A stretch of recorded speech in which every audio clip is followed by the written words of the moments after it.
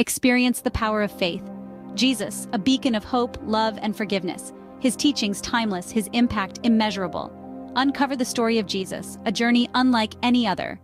Imagine a time when your past contributions to a nation are forgotten. What would it feel like? Let's journey back to a time when the family of Israel journeyed to Egypt. Led by Jacob, each member of his family entered Egypt, a land of promise and opportunity. Among them were Jacob's sons, Reuben, Simeon, Levi, Judah, Issachar, Zebulun, Benjamin, Dan, Naphtali, Gad, and Asher. And let's not forget Joseph, who was already in Egypt, having been sold into slavery by his brothers. Over time, the Israelites grew in number, their families expanding to form a large and powerful nation. They spread throughout the land, their presence felt in every corner of the country. But with growth came visibility, and with visibility came fear. A new king rose to power in Egypt, a king who knew nothing of Joseph, who was oblivious to the past contributions of the Israelites to the prosperity of Egypt. The new king saw not allies but a threat, a powerful nation that could potentially align with Egypt's enemies. This fear led him to devise a plan to control the Israelites and limit their growth. The Egyptians enslaved the Israelites, forcing them to build cities and work in the fields. They were made to do hard labor, constructing cities like Pithom and Ramesses for the king, Pharaoh, where he could store food for his people. The more the Egyptians oppressed them, the more the Israelites grew in number, their resilience shining through their hardship. However, this growth only heightened the Egyptians' fear, leading them to impose more work, more hardship on the Israelites. They made them toil without rest, their lives marked by the harsh reality of slavery. They were forced to build houses with bricks and mortar, and to labor in the fields, all under the watchful eyes of their Egyptian masters. Thus began a period of hardship and servitude for the Israelites, a people once welcomed into Egypt. What happens when fear drives a nation's decisions? Imagine being an Israelite in ancient Egypt. The land that was once a place of refuge for your ancestors is now the scene of your enslavement. Your people are forced to labor under the sweltering sun, building cities for a pharaoh who views you as less than human. Pithom and Ramesses, these are the names of the cities that rise from your blood, sweat, and tears. The work is grueling. It's not just the physical labor but the emotional and psychological toll it takes on you. You're building monuments, not for your glory, but for the glory of the king who oppresses you. You're laying bricks, mixing mortar, toiling in the fields. Every day is a reminder of your bondage, but in the midst of the hardship, something remarkable happens. Your people, the Israelites, continue to grow in number. There's a resilience in your spirit, a determination to survive, to thrive even. You have children, you build families, you hold on to hope. You're not just surviving, you're multiplying. And with every new child born, every new family formed, fear grows among the Egyptians. They see your growing numbers not as a testament to your resilience, but as a threat to their power.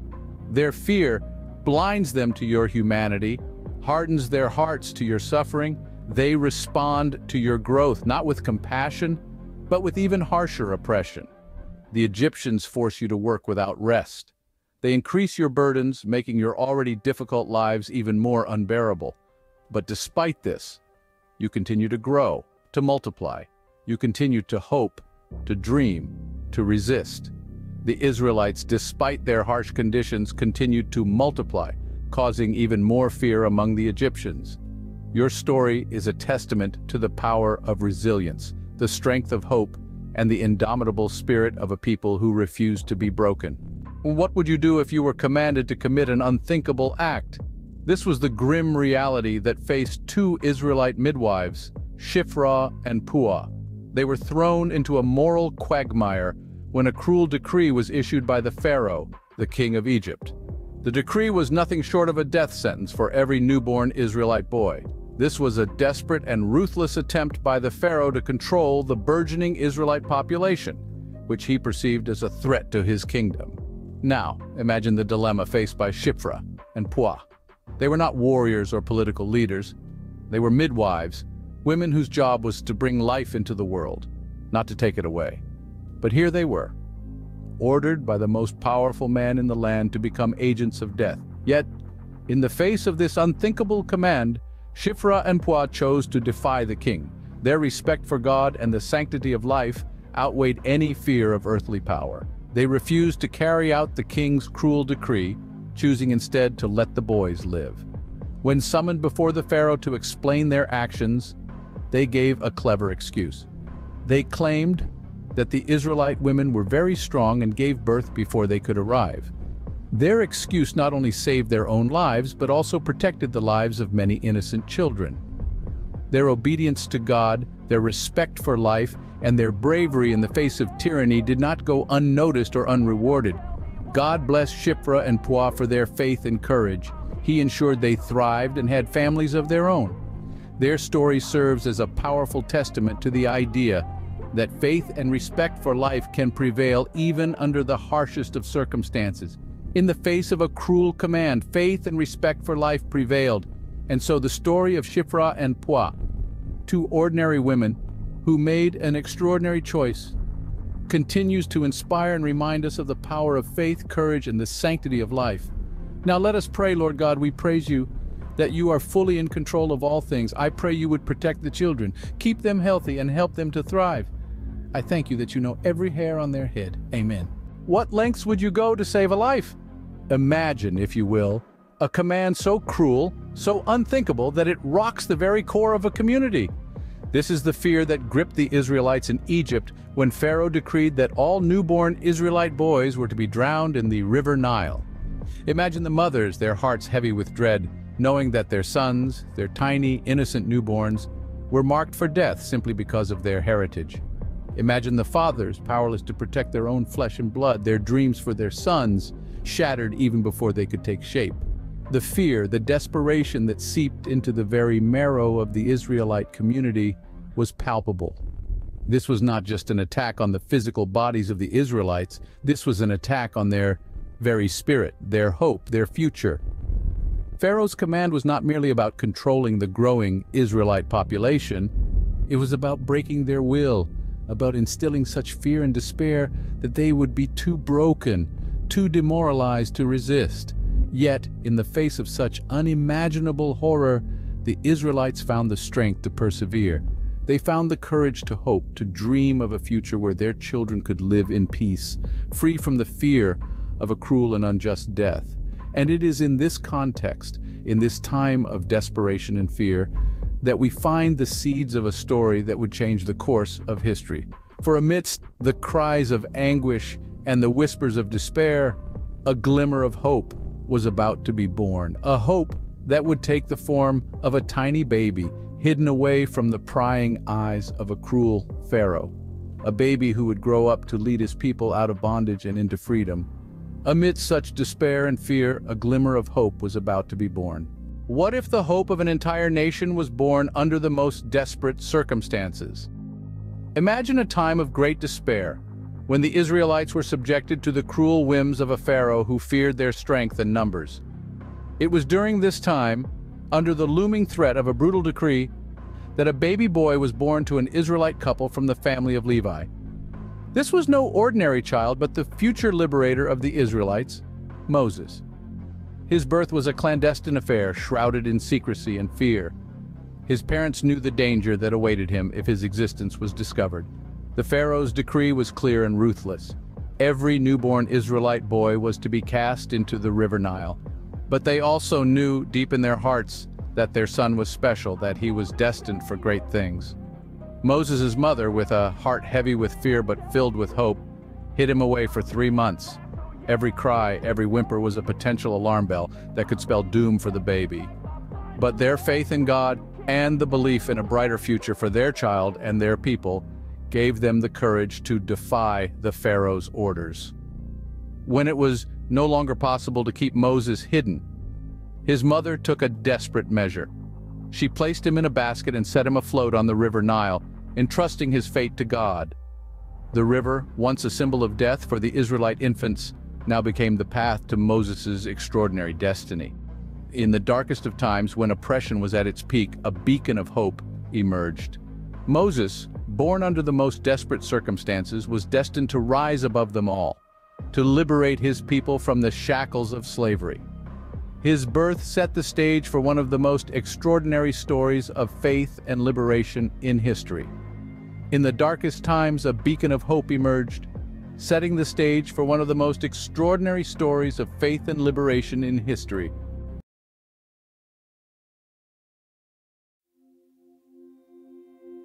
I will sing to the Lord, for he is highly exalted. The Lord is my strength and my defense. He has become my salvation. He is my God, and I will praise him, my Father's God, and I will exalt him. The Lord is a warrior. The Lord is his name. He will reign forever and ever. Oh, the Lord, our strength and song, highest praise to him belongs. Christ the Lord, our conquering King, your name we raise, your triumph sing. Oh, praise the Lord, our mighty warrior. Praise the Lord, the glorious one. By his hand we stand in victory. By his name we've overcome. We've overcome. Sing, though the storms of hell pursue, in darkest night we worship you. You divide the raging seas, from death to life you safely lead. Oh, praise the Lord, our mighty warrior. Praise the Lord, the glorious one. By his hand we stand in victory. By his name we've overcome. We've overcome. By his name we've overcome. Sing it, church. We've overcome. Yeah. Thank you, Lord.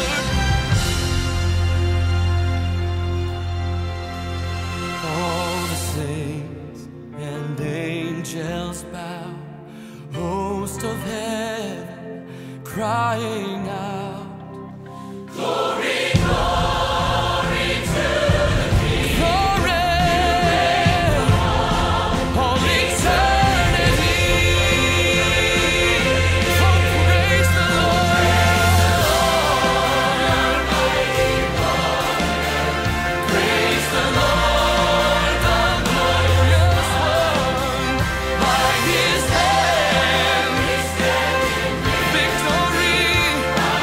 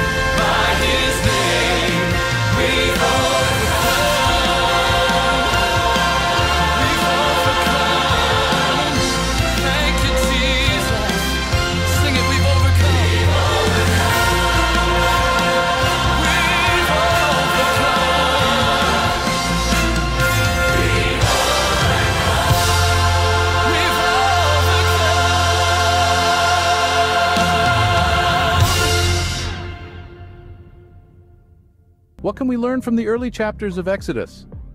As we delve into the pages of the Exodus, we encounter a narrative filled with profound wisdom and timeless lessons. Our journey begins with the descent of Jacob's family into Egypt, a land foreign and unfamiliar. The Israelites, initially a small clan, burgeon into a populous nation, a testament to the divine promise made to Jacob. This rapid growth, however, alarms the new Pharaoh, who, ignorant of Joseph's contributions, perceives them as a threat. Thus, a life of harsh servitude is imposed upon the Israelites, marking the beginning of their trials. In the midst of this grim chapter, we are introduced to two courageous women, Shiphrah and Puah. Despite the Pharaoh's cruel decree to kill newborn Israelite boys, these midwives choose faith and obedience to God over fear. Their audacious act of defiance not only safeguards the lives of innocent children, but also earns them God's favor, further strengthening the Israelites. The narrative of Exodus implores us to reflect on the themes of faith, obedience, and hope in times of despair. Faith, as embodied by the midwives, is not merely belief, but a call to action. It is the audacity to defy unjust decrees, the courage to stand against oppression, and the strength to persist in the face of adversity. Obedience to God, as demonstrated by Shiphrah and Puah, is not a passive submission, but an active affirmation of divine wisdom over human authority. And hope, as experienced by the Israelites, is not an abstract concept, but a tangible force that propels a nation towards liberation. What does this mean for us today? As we navigate the trials and tribulations of our own lives, may we draw strength from the resilience of the Israelites, the courage of Shiphrah and Puah, and the enduring promise of hope. May we too choose faith over fear, obedience over defiance, and hope over despair. In the trials of the Israelites, we find a story of resilience and faith that continues to inspire us today. Now, let us end today's sermon in prayer. Our Lord in heaven, we ask that you protect families, children, and civilians in all of the world, and ask that you comfort and strengthen your people, and to help those impacted by war to find healing and hope in the midst of the devastation around the world today. Amen. And now, dear friends, as we bask in the afterglow of this prayer, I want to encourage you to keep the flame of faith burning. How can you do that? By staying connected with us here at Big Jim Country Boy. We constantly strive to bring you words of spiritual nourishment and encouragement. So if you haven't already, please subscribe to our channel. But don't stop there. Click on the bell icon and select all notifications. This ensures that you won't miss out on any of our sermons. We share a new sermon every Sunday, a fresh word from God to start your week off right. It's a wonderful way to keep your spiritual life vibrant and growing. And remember, when you subscribe and click the bell, you're not just benefiting yourself. You're also helping to spread God's word to others. But this isn't just about passively receiving. We invite you to be an active participant in this spiritual journey. Engage with our content. Share your thoughts and reflections in the comments. Pass the videos along to friends and loved ones who might need a word of encouragement. And if you've appreciated this sermon, go ahead and hit that like button. It's a simple act, but it can make a big difference. It helps our content reach more people, and it lets us know that our work is resonating with you. Your support means the world to us. It's what keeps us going, and it's what enables us to continue bringing the life-changing message of God's word to you and to the world. Remember, God's word is a treasure chest of spiritual gems. Keep exploring, keep discovering. Until next time, stay blessed.